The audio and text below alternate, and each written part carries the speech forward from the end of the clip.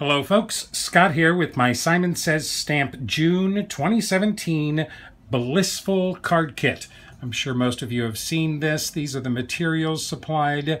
We get the Floral Bliss stamp set, Daniel Smith watercolor palette, Simon Says Stamp Barely Beige stamp pad, and the Tim Holtz Distress Oxide Worn Lipstick stamp pad. That's nice, 2 full-size stamp pads in this kit. We get the 6x6 pattern papers, 12 two-sided pattern papers of the Echo Park Wedding Bliss pattern papers. We get the Tim Holtz watercolor cardstock, a piece of his watercolor cardstock, a piece of Simon Says Stamp Cotton Candy, Ivory, and Black cardstock, and also a nice little metallic ivory envelope. Now this card kit struck me as rather delicate. Obviously, this is very much a wedding card kit. So, of course, I took the Tim Holtz watercolor cardstock, cut that into 4 pieces. I stamped the bouquet stamp on one of them in the Barely Beige ink. I stamped on one of them with Simon Says Stamp Intense Black ink. I stamped on one of the watercolor pads with white embossing and stamped on one of the watercolor sheets with gold embossing. That was how I got started. I was interested to dive into these Daniel Smith watercolors. High-end, very, very nice watercolors. And with the Barely Beige stamp pad, we're definitely looking at no-line watercoloring. So my first card is my first attempt at no-line watercoloring. And this is what we come up with for my first card. This is on the Tim Holtz watercolor cardstock that's been cut out with a Lawn Fawn stitched rectangle die. These are all the Daniel Smith, all colors mixed from the Daniel Smith palette, mounted on a piece of pattern paper and of course on the cotton candy cardstock. Congratulations, one of the sentiment from the kit is embossed in black on the top here on a vellum flag. The vellum flag is cut out of a Doris banner die. A few iridescent sequins. Very nice. I am going to have to practice, work on my no-line watercoloring, because you can see I, was so anal that I started outlining things myself. Everything's got a little bit of, this is very nice. I'm very pleased with it. I thought this was pretty good for my first no-line watercolor. Congratulations. Again, that sentiment, it can be for many more occasions than just weddings. This is card number 1, the Daniel Smith watercoloring, no-line watercoloring. So my second card, I stamped the stamp in Intense Black ink on the watercolor paper and took to the Daniel Smith watercolors again. This time I worked them very lightly. In this one you can see I'm kind of, it feels a little heavy-handed to me. Although I like what came out, I think I was a little heavy-handed on this one. And I really like this because it's much more muted. It's a little softer in the watercoloring. I fussy cut the right edge of the bouquet off of the watercolor paper, mounted it on the pink stripe paper from the pattern paper. Again, this is on the cotton candy cardstock. A few iridescent sequins again. I did stamp this Celebrate in the Worn Lipstick Distress Oxide ink. A great stamping ink. Works very well with stamps. Really like this card. Celebrate, again, the sentiment doesn't have to be wedding. It can be for any occasion. Then my third card, I decided to put the watercolors aside and start working with the pattern paper that comes in the kit. I get a lot of inspiration from what the pattern papers are. And I saw this pattern paper, which is a couple in a car with a big veil flying behind them. I really like this. This reminded me of an image I had in my image stock. I know exactly where I got it too. This is a image from the graphicsfairy.com, thegraphicsfairy.com. This is, I believe it's called Just Married. I've had this in my image file for a while, and the car pattern paper reminded me of that so much. So I opened up this image and did some fussing around with it in Photoshop and made it just a little closer to what the pattern paper was. There you go. Gave her the veil instead of the scarf and put a little Just Married sign on the back of their card. I put that together in Photoshop, and then of course I cut it out on my silhouette. So this is my third card on the black card base. Let the Bliss Begin, embossed in white on just some black cardstock outlined in white. Here's the pattern paper with the cars. I like it. You can see the veil. Some black glitter down the side of the car. I like this a lot. Totally black and white. Black and white card. Let the Bliss Begin. Inside, of course, it does say Forever and Always. I think this is a very nice, not normal wedding card. So then, card number 4.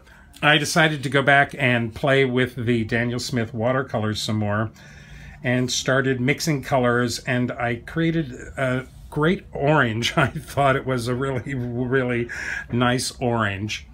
And I used this orange to paint my white embossed stamp on the watercolor paper. So this is white embossing for the stamp. This is all the Daniel Smith watercolors. I really liked that orange. I like the painting on the white embossing. This is really very tiny images. Those, especially once you emboss them, those little petal flowers in the back there are very tiny. Interesting. I managed to get a really nice look out of this. Again, some Doris clear sequins. Celebrate embossed in the orange slush stamp pad from the April Wild and Colorful card kit. This is the orange slush, that hybrid ink from that card kit. I was looking for some pattern paper and from the kit that would go with this, and nothing would because it's orange. So I put this on the ivory cardstock, used some of the individual flower stamps from the kit to stamp the orange slush in a little bit of a pattern around the edge so that there was some extra color there. This is my 4th card, again with the Daniel Smith watercolors on a white embossed stamp. Celebrate again, not necessarily wedding, any occasion. Okay, card number 5. So I said I gold embossed my 4th piece of watercolor paper. I couldn't bring myself to color it.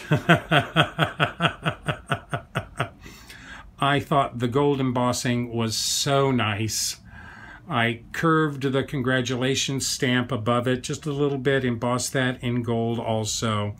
Cut out the watercolor paper with a stitched rectangle die, matted that on some Coordinations Tim Holtz Craft Core Metallic Collection paper. This is great gold, silver, and bronze paper. Gold sequins on the top. This is, of course, on the black card base. Nothing inside. Congratulations. I really like this.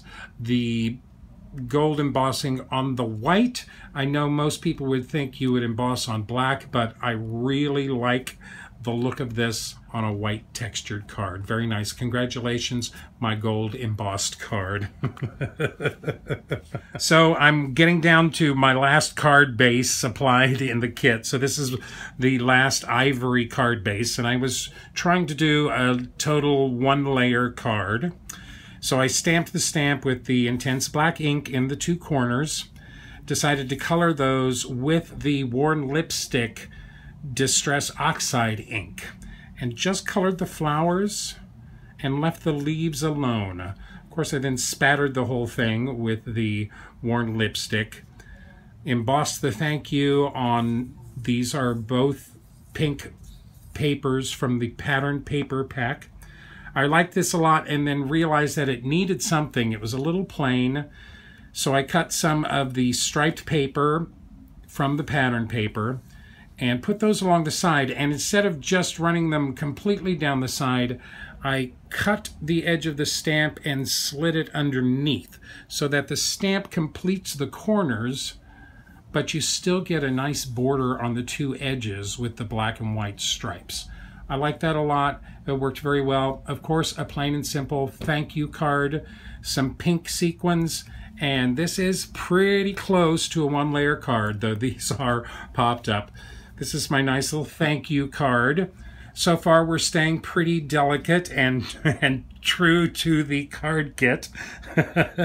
So it's time to drag in some of my own cardstock for card bases. And I'm looking around. I didn't want to use just white or black or ivory. So I found some coordinations. This is Auburn Pearl coordinations from their Pearl line. Really nice cardstock. It's got a really nice sheen to it.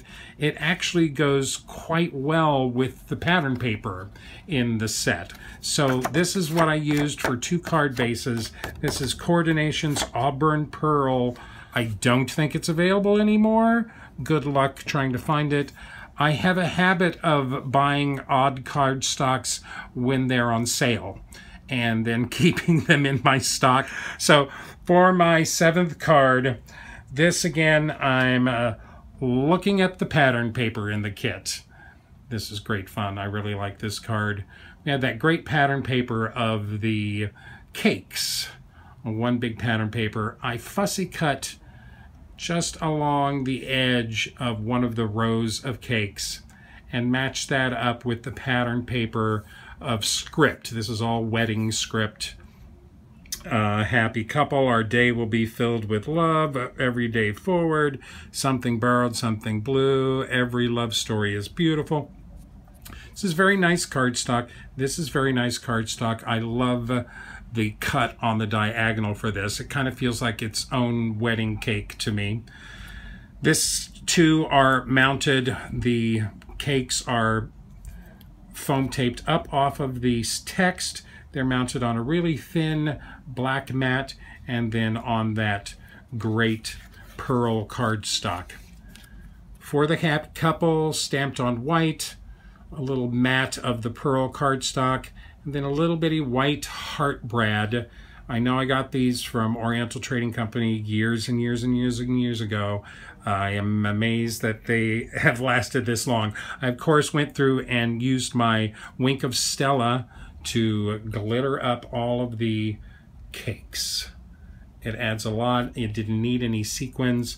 In real life, it looks really, really sparkly and fun. This is definitely a wedding card for the happy couple.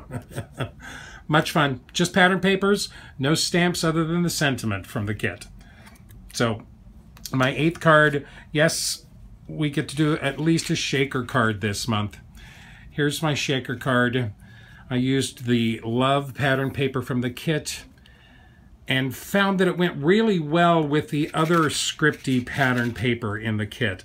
I was kind of sold ultimately on the fact that there is love right there that is, of course, the exact same love as this. You get wife, you get tuxedo, you get honeymoon, always joy.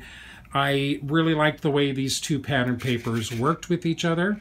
This is plain and simple, straightforward shaker card, Doris nesting heart die, matted on black for the sides, again mounted on that great Coordinations Pearl cardstock.